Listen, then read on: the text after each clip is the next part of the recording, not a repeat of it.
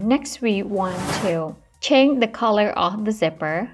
So let's just pan the skirt to the left, zoom it in a little bit. And now I'm going to grab the transform tool over here and click on that right here. And as you can see, the zipper just changed it to yellow because I just selected.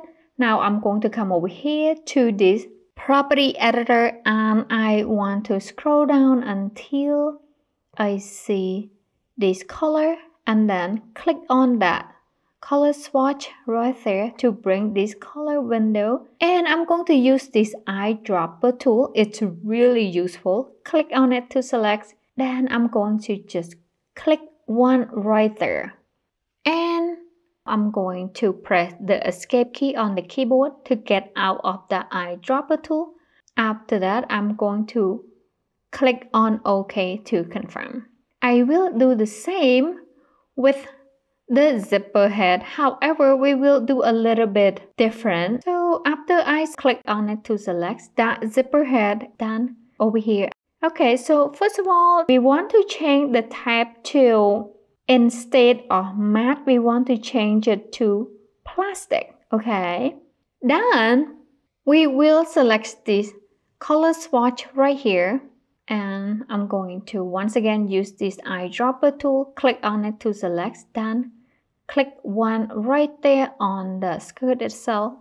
Now I'm going to press the escape key on the keyboard to get out of the eyedropper tool.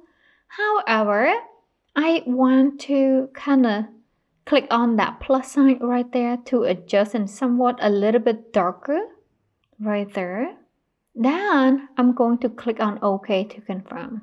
Next, I want to change the color of the stopper. To do that, I'm going to once again come to the property editor and select that stopper right there and uncheck that box right here. Use same material slider, uncheck that box to turn it off. Now we get to change the type to, rather than plastic, we want to change it to matte here.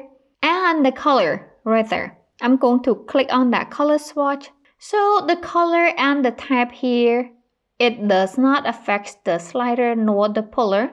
We only change it for the stopper right here, okay? So I'm going to click on the eyedropper tool once again and click right here. Next, I'm going to press the escape key on the keyboard to get out the eyedropper tool once again. And I'm going to click on that plus sign and then slide it to somewhat that we want to get the color as close as possible to the skirt itself. And after that, I'm going to click on OK to confirm. So as you can see right here, the color now is matched to the skirt color, and that's what we want. After that, I'm going to press number 2 to see the front view of the avatar.